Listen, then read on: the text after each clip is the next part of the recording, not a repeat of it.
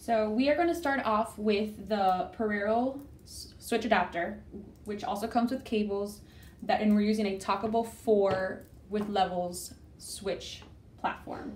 And we're going to try to get to different things on the iPad. But first off, I want to show you how to actually set up one of the switch options. This has 4 options because we want to see if someone can reach all the different things that they want, hitting individual switches versus one switch that can basically do it all. So you can see we have the red, blue, and yellow switches already labeled. We're missing the green one, which is the home. So we will go to add switch, and it's an external switch.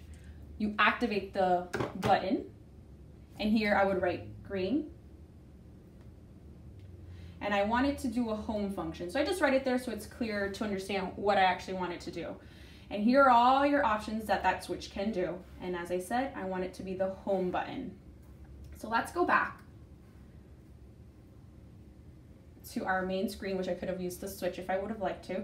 And let's begin actually trying to get to Facebook, because maybe this person wants to actually see what they have waiting for them on their Facebook page. So you see I selected, I will select again, and again, it'll actually open that folder called social media. And then you will do the same type of sequence to open up Facebook. And that would be the option. We're already on our Facebook. How about if I want to exit Facebook? We can go to home and home again. It takes us out. But let's say I wanted to actually see something else in that folder.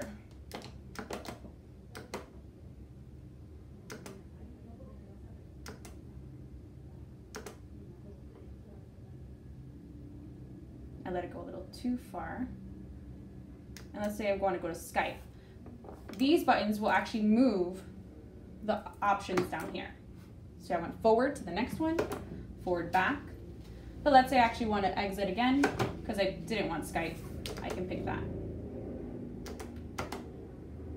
I want to play games. You can tap.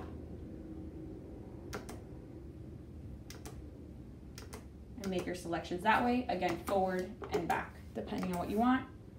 And you can select using the select button. Another great tool that I actually liked about this is, let's say we wanted to reach other pages on our iPad. If you just select the key on the bottom, it only takes you to the next page. It won't let you actually go back. But how about if we want to go back?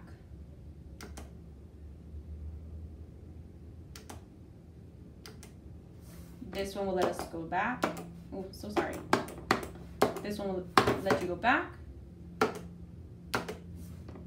or forward. And that's the Pererro.